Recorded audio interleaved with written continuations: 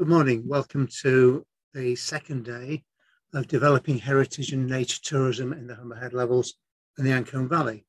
The first of the day two themes is developing tourism and leisure opportunities and case studies. And we're going to look at part one, which is the Humber Head Levels.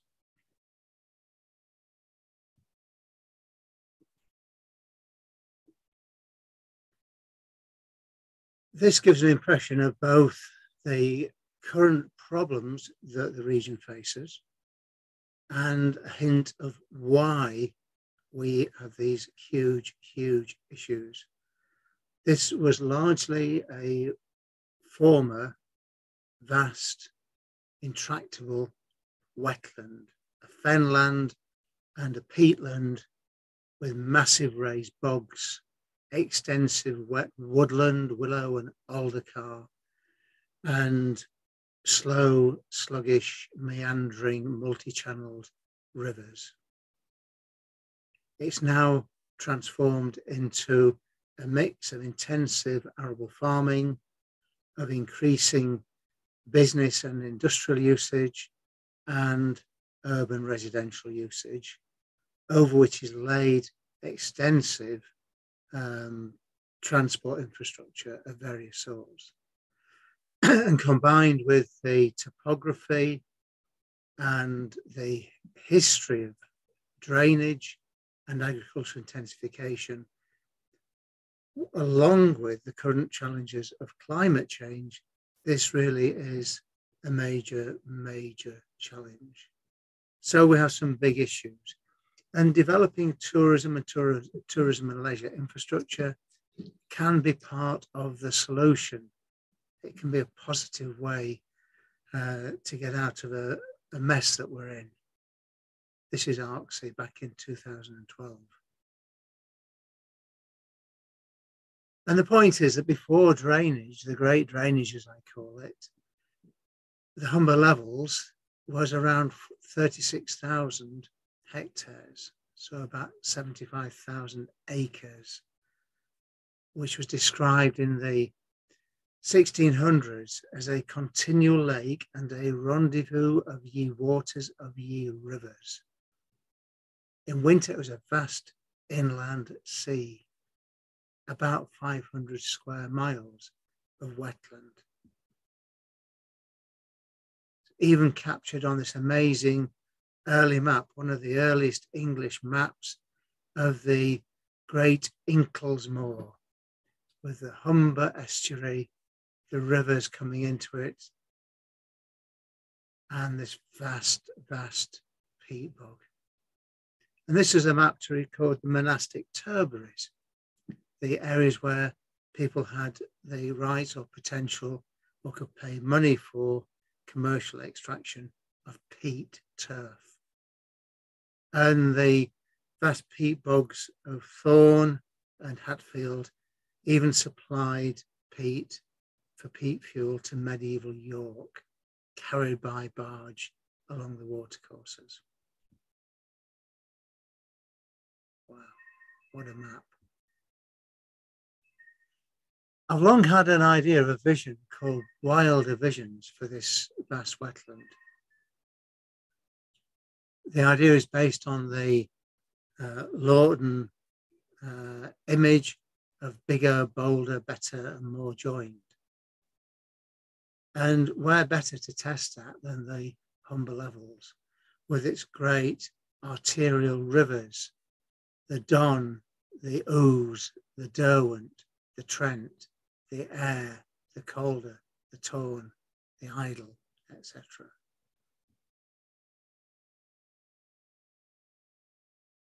So we have this vision of a wetter, wilder, more vibrant future for the Humber Levels. It's going to be wetter, it's going to be wilder in the future because of climate change. And there's nothing we can do to avert that. So we need to think about being more adaptable, more resilient, and actually, if you pardon the pun, going with the flow. And a rich farming landscape, which is accessible, climate friendly, biodiverse, and resilient. So our vision still incorporates an agricultural future, but one where some of the crops will, by necessity, because of issues of water and issues of climate and land use, they will be different. And again, we have the irony that from a meteorological point of view, i.e. weather, the Humber Levels is a dry region. So for an intensive arable farming, you need two things. You need to get water off by drainage. You also need to get water on by irrigation. And there may not be available water to do the latter. We ran and were part of a countryside agency project back in the 1990s and the early 2000s. It's called Value in Wetness. And this showed that there were significant ecological and heritage assets across the Humber Head Levels. And the present day Humber Head Partnership derives from the closing stages of that long-term project. And my role and responsibility in that was looking at leisure and tourism and access. However, despite these assets, it was identified as a seriously underperforming tourism economy. There's a lack of coordination and marketing, a lack of key infrastructure. For tourism, you have to have places to stay, places to go, places to shop, places to eat. There was very limited facility, and what there was not coordinated. So absence of key strategic tourism infrastructure. In particular, we identified the issue of a lack of accommodation across the levels.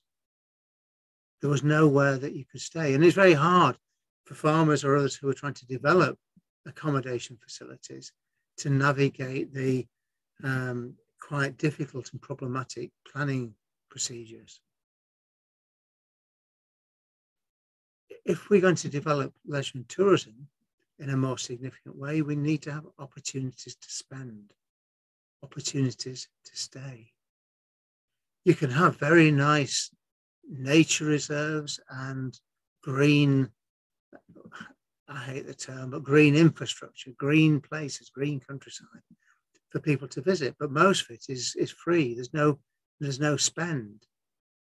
And what the public wants are opportunities to spend. They want, if you think about what is required for a countryside day visit, for example, then you're looking at a car park, toilets, information, networks, access, shops, cafes, restaurants, somewhere to stay. We need to think about developing tourism impacts, encouraging visitors and consequent spending. And importantly, diversifying the tourism appeal. So nature, heritage, sport, leisure, business, etc. These are all part of the opportunity which is out there waiting to be tapped. And then if you've got visitors, you need to think about retaining visitor spend and growing local impacts. Even if your organisation's role is not primarily social change or economic improvement, the fact that you're actually doing this anyway, you're spending money, you're employing people, you need ethically, morally, to increase the maximum impact, get more bang for your buck. Whether or not this is your primary purpose is not relevant, but it will be important and is important increasingly in terms of attracting external funding, because funders expect to see a proper business plan, a proper business audit, and they expect to see economic change, social change, health and well-being change as a consequence of nature and heritage improvements. So one thing that needs to be done in a weak or undiversified economy is to grow the local supply chain, because that way you end up with multiple rounds of spending. You actually put more money back into the local economy. If you haven't got a local supply chain and if you don't employ local people, most of the money that is spent here goes straight out again. So we're encouraging local employment and local provision of services. And that, again, means better coordination, and in some cases means effective training and support for those people who may wish to enter employment in the various opportunities. Very importantly, we need to change perceptions of a region, improving the desire to reside and encouraging inward investment. So when you have hugely prestigious developments like the Lakeside in Doncaster, then, and Portrait Car, the Green Gateway to Doncaster, then that actually changes people's perception of the area. It actually makes people think, I wouldn't mind living there. I'd like to go there. It's a good place. I've read about it. I've heard about it. There's facilities. There's a nice environment.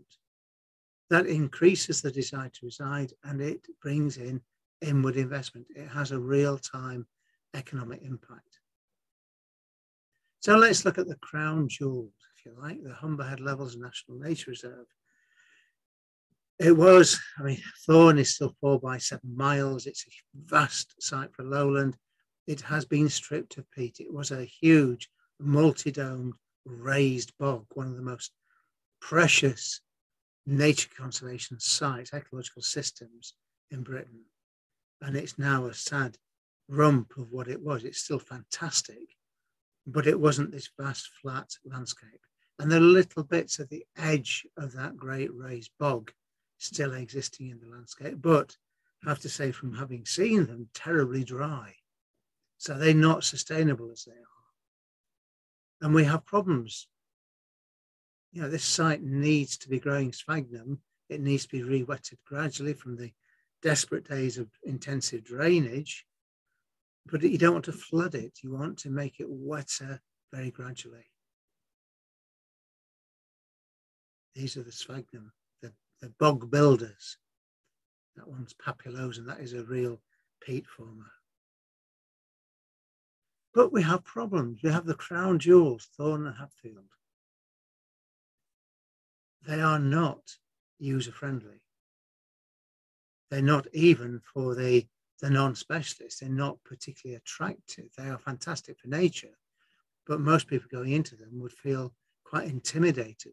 Great flat expanses of peat bog. I think it's fantastic, but most people, I understand, don't. And the access is dreadful for most parts of it. For Thorn itself, you go to the Moor Ends entrance, past the discarded sofas and armchairs and the dereliction, across a derelict industrial site where the colliery was, and eventually you get to the nature reserve, and then you've got to find your way in. So we have problems with that, and there's no spend, there's no accommodation. For a visitor, there's almost nothing there. And the perception is very negative, this great peat bog. So we need to tell that story more imaginatively. We need to actually engage with people, but we also need to provide something for them to experience and to enjoy. It looks post-industrial. It looks derelict from the outside. And it's seated in a landscape of modern intensive farming, which again is not easy on the eye, and it's not easy on the water systems, because you step outside the core nature reserve and you're suddenly into a landscape which is drains 2, 3, 4, 5 meters down. The water table used to be above what is now ground level. And that landscape of desiccated peat is hemorrhaging carbon into the atmosphere. So we have some big, big problems in terms of sustainability, but we also have problems in terms of tourism. Step into Thorn, step into Moor Ends and talk to ordinary people. These areas have multiple socioeconomic deprivations, and that is unacceptable. We have big problems there. And to what extent are they engaged in and supported by and encouraged by the National Nature Reserves? And I would suggest not greatly.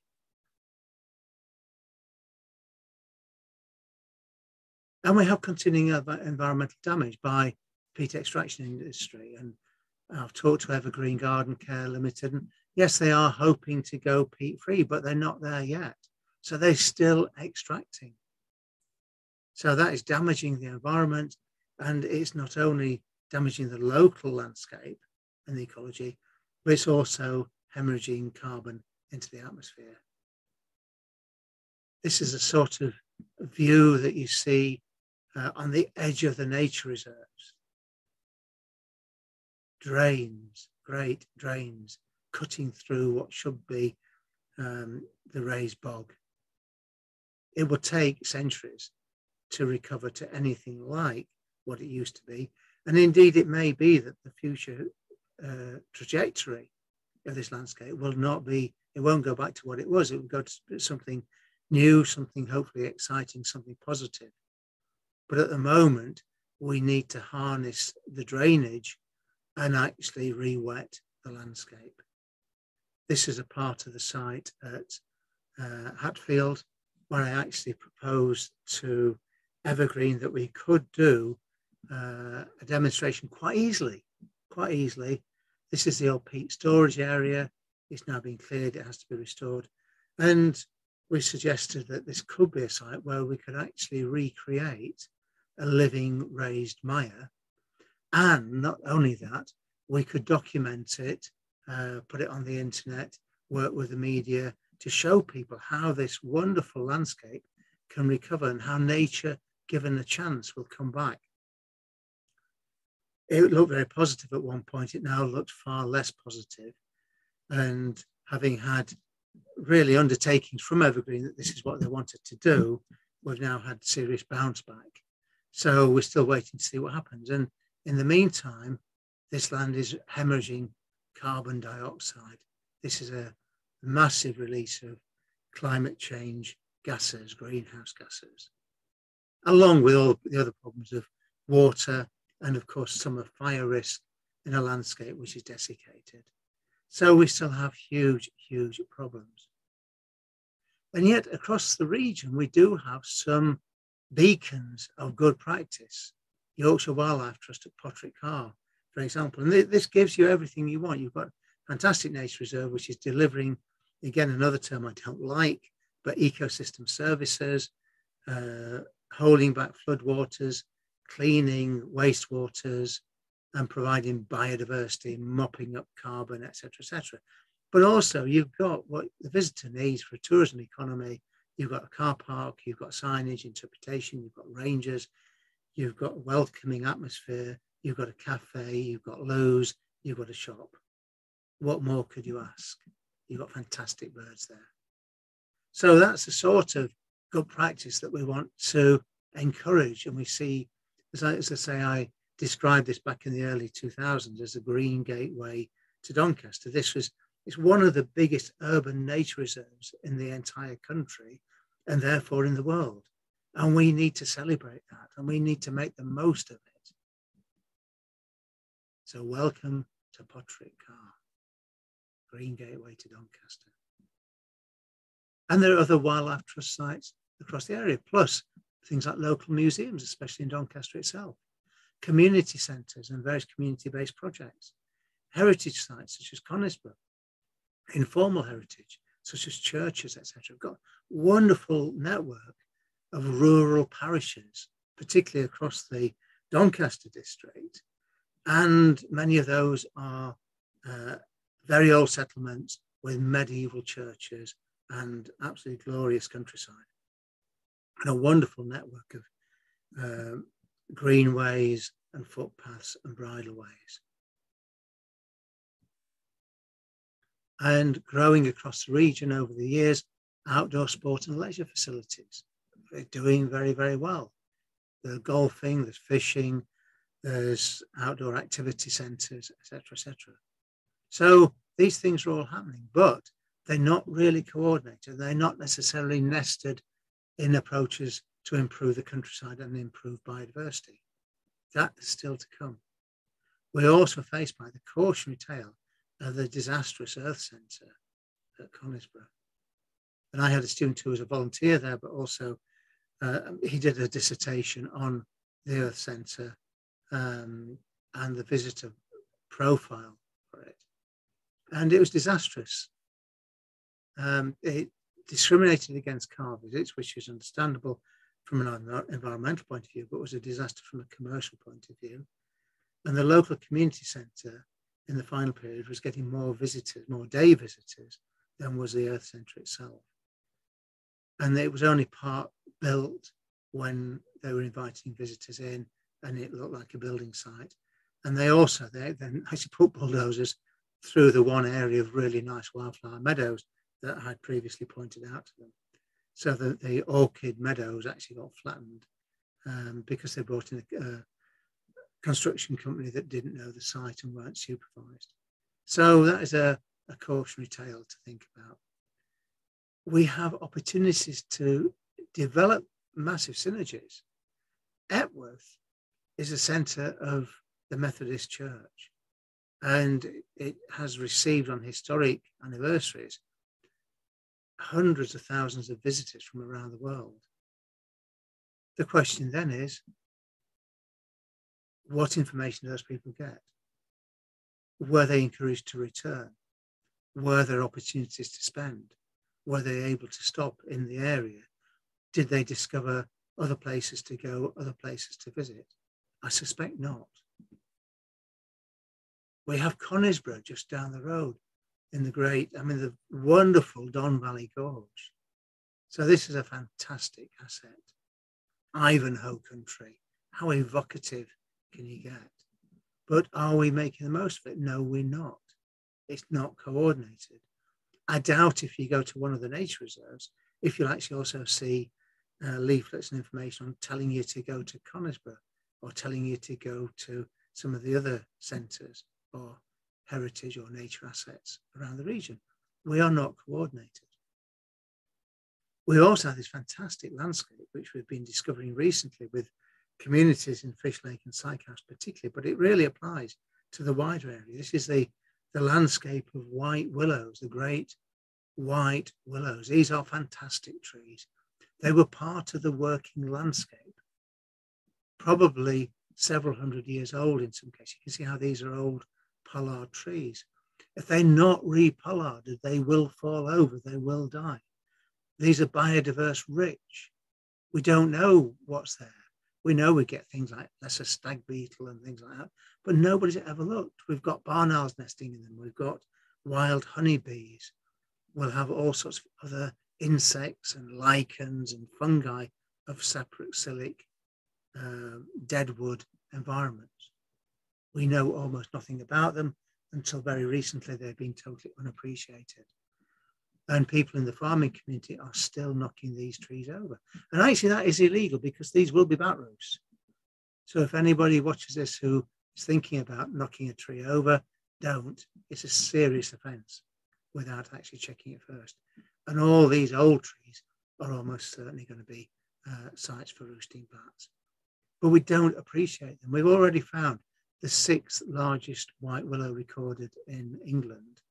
And that's just touching the surface. We know there's a resource just in Sykehouse and Fish Lake of about 1,200 or more such fantastic trees. And this can be something that we can celebrate. Some of these go back, I think, from the archaeology, possibly go back to before the Great Drainage of the 1600s. So here we have an iconic species, an iconic landscape, and something that we need to celebrate as a platform for changing perceptions and for developing awareness of what a wonderful landscape this is. Since I first started doing work on the Humber Levels, we have had some major tourism developments, although I have to say they're very difficult to get hold of, to speak to. I wanted to get information on the Yorkshire Wildlife Park, but nobody seems to respond. But it's been incredibly successful. It has good visitor numbers, it provides facilities, and it provides contact with nature, albeit nature often rescued from difficult situations in captivity elsewhere around the world. But they've done a huge job. They've done an important job, and they get an amazing message out to people.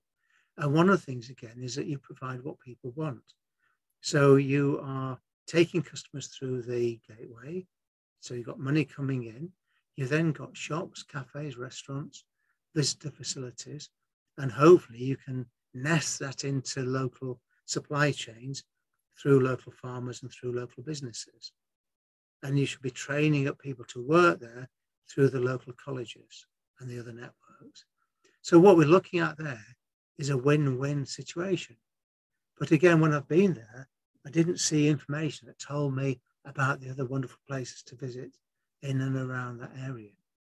So we're not making the most of it. It's not coordinated. It's not marketed.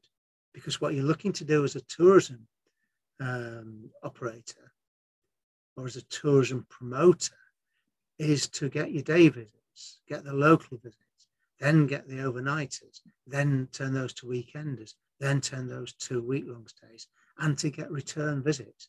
Now, it may not be visits to your site, and this is the dilemma for tourism operators, that they tend to think, well, why should I put something into the pot to promote visits to the whole region? Because I will just be encouraging people to go to my competitors. Whereas what we need to see is people think, oh, okay, if people go from the wildlife park to Potterick, that's good. They enjoy it. They may come back. You know, they'll actually develop the experience. They'll tell other people to come. So do it that way. Let's coordinate better. We have some terrible challenges. This is the middle of Thorn, and my God, you know, would you want to go and have a holiday there? And Thorn, I'm sure, was a very nice little market town before being discovered by deep mine coal. It was then very wealthy in many ways. A lot of people employed, although obviously on mining wages. And then the coal mining ends and just abandons the area. So, you know, you've got a derelict town. I mean, that is a terrible, terrible negative image in terms of anybody visiting or driving through. Even if you weren't stopping in Thorn itself, if you drive through that, you think, this is not where I want to spend my holidays. Now, to change that requires careful planning. It requires big investment. But we have no choice. We have to do it. The consequence is that the facilities that you've got close down. They're not viable. They're not sustainable. And as each of them closes down, you're losing an opportunity to spend. Open to first floor. Yeah, that's probably experiencing the environment very, very much face to face. There's no glazing. And it's situated in this sort of very bland, intensive farming landscape. And again, that's hemorrhaging carbon to the atmosphere. It's shedding water into the drains, causing flooding. There's no biodiversity in there to speak of. There might be a few lapwing if they can last long enough to breed before it's ploughed over again. But it's not a long-term sustainable landscape. The soil is disappearing into the atmosphere, the land is subsiding, and the waters, the groundwater is often going down, but the flood water is rising. So it's not good. And it doesn't look good either. We could do this a lot better. A lot of this, as I say, is to do with history. It's the great drainage of the 1600s. This was part of it before that. This was on the outskirts to the south of Thorn Moors, the great peat bog. And here in 1609, we had the royal hunting party in 100 boats pursuing 500 deer across Thorn Mere. Within a few years, the whole landscape had gone.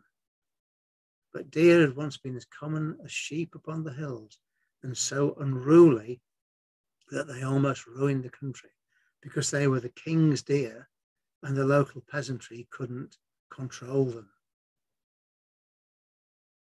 And then it disappears. This is a lake that we've never seen, we will never see. Whittlesea Mere down in Cambridgeshire survived to the mid-1800s, so we have eyewitness accounts. We have engravings of it. Thorn Mere disappears before then. There is writing about it, and there is this painting, but nobody seems to know whether this was at the time or painted retrospectively.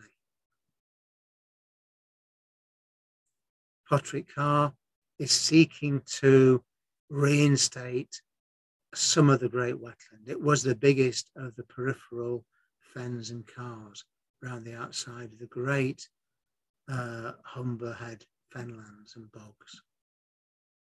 But it's cheap by jowl to major infrastructure. So yes, it's great, but we also need to offset much, much more to make any impact on what that infrastructure and the associated business enterprises are doing. And my personal feeling is that the business are not contributing as they might. This was from the Business Doncaster website a few years ago. And I don't see the solar panels. I don't see the green roofs. I don't see the water harvesting.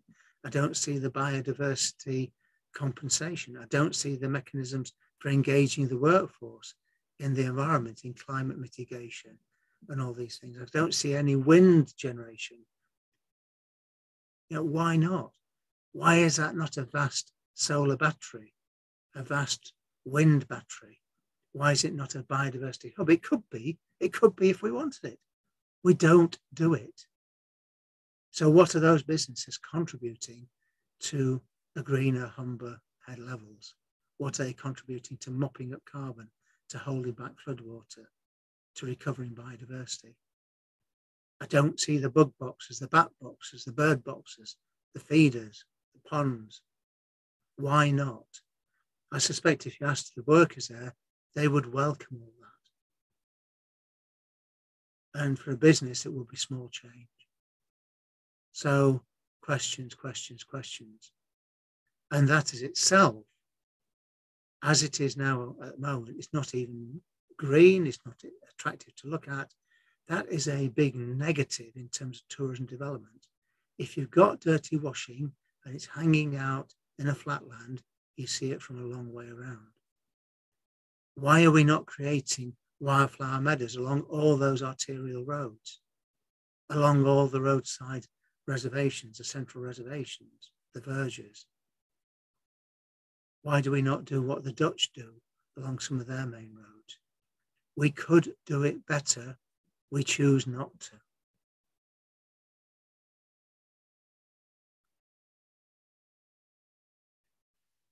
So, some challenges. We have a vision, a cunning plan, in the words of Bolrick. I came up with the idea of a great northern fen, which harks back to my historic work on the drainage of this former great wetland. One of the three great wetlands in England, Somerset Levels, the Cambridge and East Anglian fens, and the Yorkshire and Lincolnshire fen. So why not? We could even have a UNESCO Biosphere Reserve, which myself and my colleague, Professor Peter Bridgewater, have suggested. And that could link into the idea of the nature and the Biosphere Reserve, which can have different zonation. It can include urban areas and peripheral areas around a core zone. So we've got it with the jewels in the crown of the National Nature Reserves, and it could include everything else. And it could even have a focus on health and well-being in relation to contact with nature. So why not do that? We've got the great white willows as symbolic of a historic past and a greener future. Local countryside recreation and an emerging tourism economy, often linked to the new housing and residential demographics around this vast landscape. We need to do it. We need to do it for people's health and well-being. We need to do it for climate mitigation and resilience, and we need to do it for the economy. So why are we not doing it? Don't future generations deserve this? Health and well-being could be major drivers for this sort of landscape. So I would identify a key role for Doncaster University College, for example. Some simple things can be done, improvements to signage and landscape quality along the M18 and A1 corridors and around the emerging commercial business sectors. And think about the Dutch model, for example. So just to finish with some final thoughts, there is an elephant in the room. And it's an argument that I lost profoundly when I was doing work in the 1990s and 2000s. But I argued that in terms of developing a leisure and tourism economy across this region, which has fantastic natural and heritage assets, you need a tourism hub, what we call an economic growth pole. And from that, people will come and businesses and investment will spin off. And we've got things like Portrick, slightly to the periphery of the main area. So Portrick was the biggest of the cars round the edge of the wetland. It's not the centre of the wetland. The centre of the wetland is Thorn and Hadfield. And we do not have a visitor centre that will do this. I argued strongly that around Moor Ends and Thorn, for example, there need to be something that engaged local people, that provided training, that showed that their future employment, their economic well-being might benefit from being next to this vast wetland. That argument fell on deaf ears. Now, it doesn't mean, for example, that you have to have lots of visitors to sensitive sites. Round Thorn, it is surrounded by farmland which is not long-term viable and which is draining the core sites and contributing to climate change, diminishing resilience, diminishing biodiversity, and causing flooding. Now, some of those areas, or maybe one relatively modest area, could be converted to a nature reserve, a little bit like RSPB Old Moor in the Durham Valley. That would get the visitors, because what the birders want are rare birds and spectaculars. We'll talk about that later as well. And what the people want are either good transport to the site or car parking, toilets, shops, visitor centre, wardens, rangers, signage, information, shops, cafes, etc. And they want to be able to see something. Now you can talk to them and give them video of clips and live footage of the nature reserve from key places so they can see the wonderful birds of prey and such things on Thorn Moors and wonderful dragonflies. But most people wouldn't want to go into it. They want an easy experience. So you could do all that adjacent to the main nature reserve. Why do we not have a peat steam railway or a diesel railway in the case of Thorn, actually taking people into the site in a relatively easy, environmentally friendly way? Again, doesn't need to go into the core area. It could go into habitat created areas around it. People will come to steam tourism attractions and railway tourism attractions. Wouldn't it be great to be able to experience some of the wildlife of the peat bog whilst going almost silently on a barge along a canal? Why are we not doing it? It's the elephant in the room, because the nature reserve brings very little actual benefit to most of the people in that area. And that is the sad fact about it. And we need to do better. It's inexcusable, in my opinion. So these were things that we recommended at the end of Valuing Wetness. And RSPB shows what can be done at Old Moor. It shows what can be done in some really the most unlikely circumstances. This was one of the most impoverished and derelict landscapes in the whole of Western Europe, and it's now a thriving tourism hub. So well done RSPB, well done Yorkshire Wildlife Trust at Portrick, but we need to do better. There is one reason for a lot of this, which I'll just finish with my historic hat on, interested in the Great Drainage. When I realised how much wetland there had been and the fact that it had mostly been drained, I wanted to know who, why, what, where and when, what had happened. And it's really about the 1600s that is a tipping point. And some of it then resonates down to tourism right to this very day, because people just perceived these, people outside the Great Fenlands, perceived them as frightening, malarial wetlands of neither use to man nor beast. And the people that inhabited them, they viewed as dwarfish because they got the marsh ague, dwarfish, jaundiced, strange people that spoke an odd dialect. And William Gilpin, who was a pioneer of the picturesque landscape movement, summed this up from his visit to the Fens in 1769. And this is the man who kick-started tourism to Snowdonia, to Cornwall, to Cumbria, to the Peak District, these great hubs of tourism activity. And he went to the Fens and he was not impressed. He said, it is such a country as the man would wish to see once for curiosity, but would never desire to visit a second time. One view sufficiently imprints the idea. Indeed, where there is but one idea, there can arise no confusion in the recollection. And that in the late 1700s, early 1800s, basically consigned visiting the Fenland landscapes to the dustbin in terms of tourism for nearly 200 years. And it was then the Wildlife Trust, the National Trust, and the RSPB that turned that situation around.